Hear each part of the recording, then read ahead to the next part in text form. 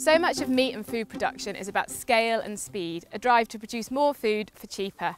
But it's unsustainable, it's unethical, and there is an alternative. So we've come to Haye Farm, who produce meat and vegetables for Riverford, to find out about why their mixed farming system is better for animal welfare, the environment, and nature.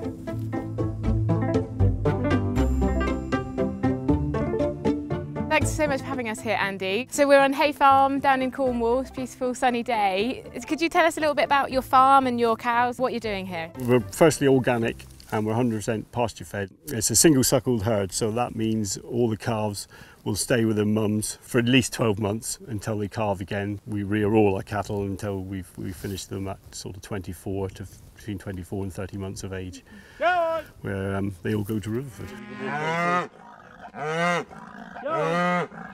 So you've got a mixed farm, and that's what exactly does a mixed farm? What does that mean? A true mixed farm would be perhaps some cows, some vegetables, some sheep, and some chickens. Generally, anything that's not just focusing on one production. So the benefits of being a mixed farm is that you've got cows there to build your fertility for when you want to grow cereals or crops.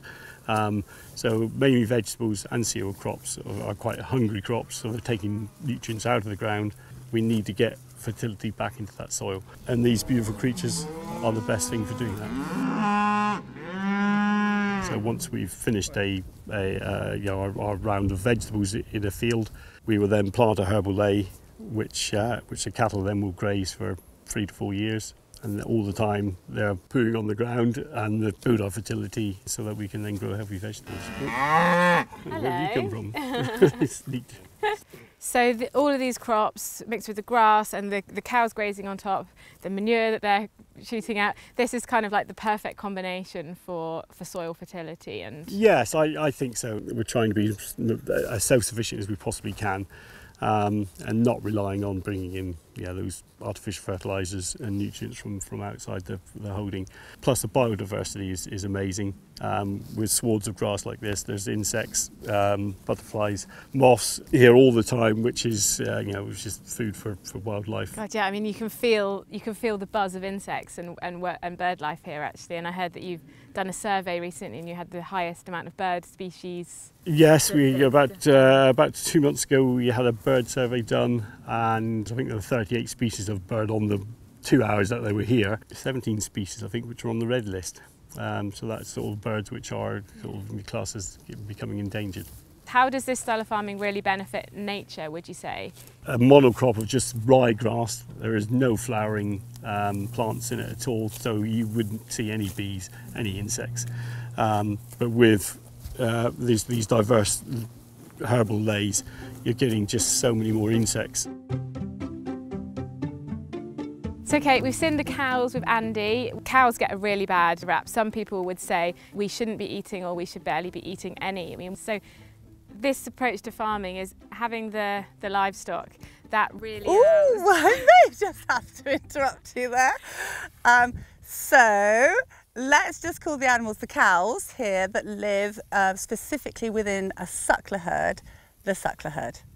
And let's remember that they are sentient animals and that we absolutely appreciate having them around. Not just a column on some accountant's balance sheet, profit and loss. This isn't about inputs and outputs. This is beautiful animals, well adapted to this particular environment.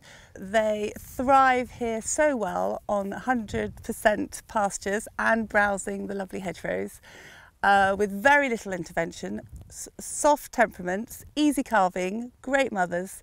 So we won't use the word stock here, Emily. So they're part of it's a holistic approach, and they are part of that. And from climate change is such a hot topic, from a kind of climate perspective, do you think that your meat is more Thank you so much for steering me onto that, Emily. So, carbon sequestration, oh my goodness, this is massive. We are using the Farm Carbon Toolkit to try and get a hold of measuring carbon. So this is an example of a holding which, according to this calculator, and I know there are many, but this one seems to be a pretty reliable one, we are sequestering more carbon than we are emitting. So that's actually really, really crucial to know that these amazing pastures where the cows live, where they graze, are definitely, and our beloved cows are definitely part of the solution, not the problem.